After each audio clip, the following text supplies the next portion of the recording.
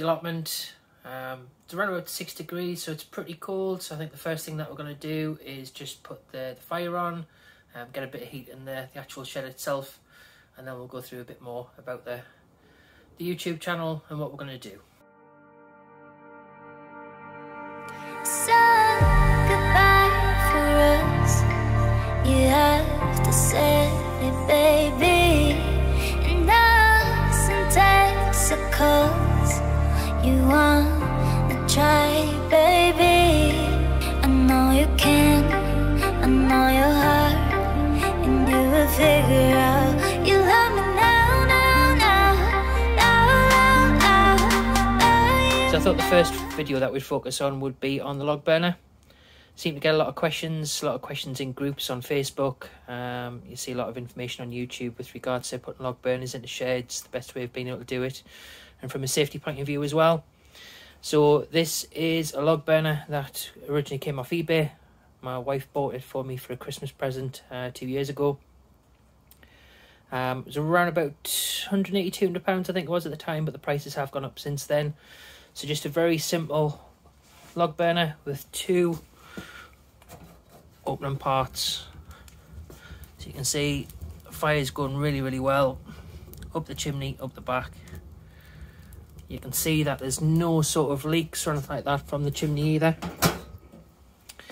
So single flue goes out the back, up and then through the building. Now what you will see when you look here, you can't see it quite as well. Now you can see a little bit better there. It's actually a twin flue. So what happens is the single flue goes through there, goes out, and obviously goes up out the top.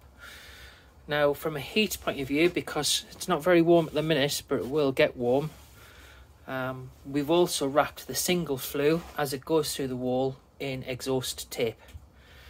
So if you ever have a car, you have issues with an exhaust that leaks or anything like that, or it's anywhere like a manifold that gets really hot, you can get this exhaust wrap. So it goes on there just to be able to help the heat, because obviously there's a lot goes into the wall.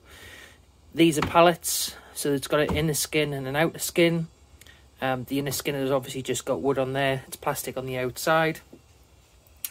And then from a heat point of view, as you can hear, the kettle's just starting to boil, so it gets extremely hot very quickly.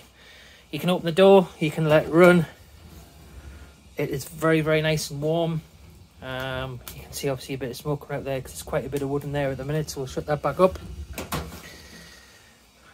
Obviously when you've got that door locked, there isn't any leaks. Now we do have a carbon monoxide alarm in here as well, so if there is any sort of issues or problems, we get a warning sound tone. So around the back, it's a bit hard to see because we've not really got any open areas here, because we've got the wood in around it. But this is just corrugated metal. The corrugated metal goes all the way around. These are just offcuts that I've had from the actual allotment itself, which have been painted black, and they're painted with stove paint, again just to help with the heat.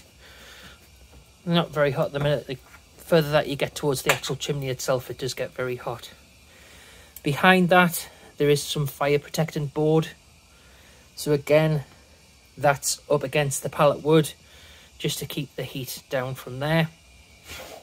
And underneath you can see the slate, but we do actually have, that's just a granite hearth. Now the granite hearth again is raised up off the floor, so you've got a gap underneath for air to be able to breathe. But it was pretty simple to get installed.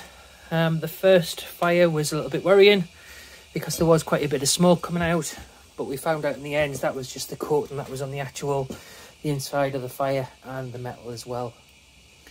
So what we'll do is we'll just go and have a quick look outside. That's normally fastened up against the wall just to keep it airtight and stop and make sure that there's nothing comes in from the outside. You can see it's getting a little bit rusty, and this is just the exhaust putty that we've used just to seal up the pipe itself. But we'll go and have a quick look outside, and then you'll be able to see what it looks like from there. And there's the outside of the shed. So you can see the chimney coming up. Again, you can see that twin flue just outside. and the bend that comes up to help with the draw. So you need to have that higher than the roof, which helps with the actual draw of the smoke coming out. But really easy to fit. Took about 2 hours.